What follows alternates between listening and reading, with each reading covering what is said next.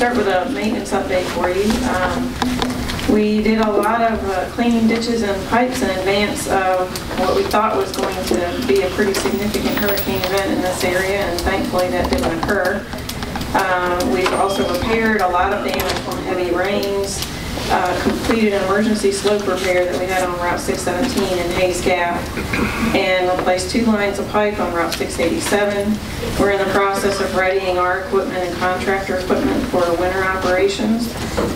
Responded to many customer concerns, and we've also got some paving that's getting ready to start on 311, and it should be approximately 2 weeks when they come in, and that'll take it from the pavement joint that we did last year all the way to the West Virginia line, and then there's a short which will cover that western portion of the tunnel. We've done a little patching there to get us by, but since we're having that major paving in there so quickly, we were a little reluctant to go in there and do too much when we've got that much going on. So we've got a couple of construction projects. One is Route 638, the bridge replacement, which is on schedule, and we are in the process now of working on Route 607, which is one of your rural rustic projects that's in your 6-year plan.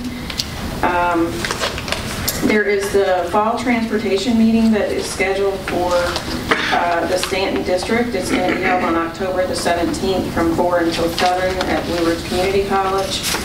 This is also going to incorporate a meeting for I-81 where we're getting some public comment back on issues and locations that we'll be planning some future projects. So that's an opportunity for people to comment there. So do you all have any questions for me? Board members have any questions? Are you going to get the ends of the bridge in Selma where it sank repaved? Just on the west side. That's what both sides of the bridge.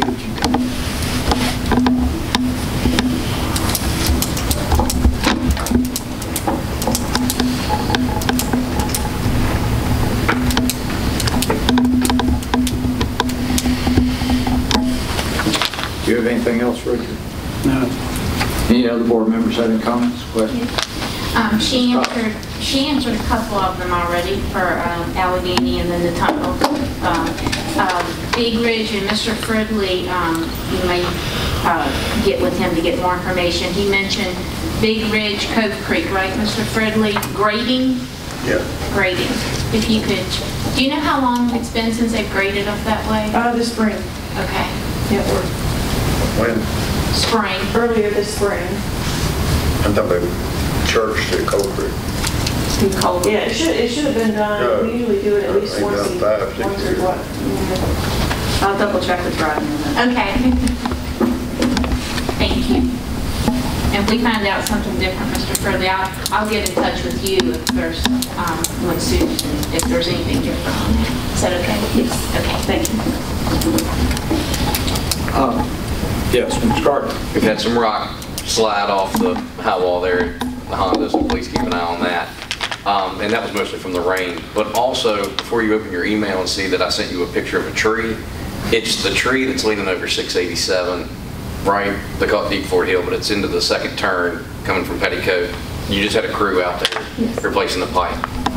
It's ready to go. The tree is in the ditch, and I guess it's gotten very soft because it's starting to lean more over both lanes of traffic. And I neglected to mention that. I'm sorry. We had some trees that Scott's mentioned last month on 18, and we've gone through and limbed all of that, so that we should be in good shape there. But we are planning to take that tree. Okay, because it's going to fall soon. It should be, I'm thinking, probably within the next week. Okay, good. I've had several people call and are worried about it. That's all I've got. I did have another thing. Yes, Ms. Scott. Whitehall Road, do you know if anyone, Steve hasn't contacted me again, so I didn't know if someone had contacted him or? We replaced them. Okay, I heard a lot of noise a couple of times, and I was thinking maybe, but I didn't know where you was at on that. Okay, wonderful. We had the permit to do it, and I think they did it last week. That takes care of all of my issues.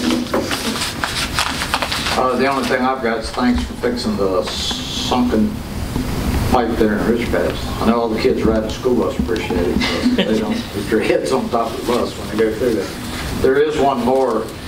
It's getting real close to the same problem. It's where you put the box culvert in on Selma Lomar Road, the one close to where the railroad crossing is, the back way into West Vaco. About a year Yes. ago, you put that box culvert. Yeah. Same I was problem. across that today. All right, it's sinking on both ends. Before the asphalt plant closes for the winter, it might put a little skim across that hole too. It's probably due to, since the bridge is restricted coming the other way, there's way more trucks going that way now because all quarry trucks have to go through there. So that might have something to do with it, but same problem, it's just sunk a little bit on both ends of the box.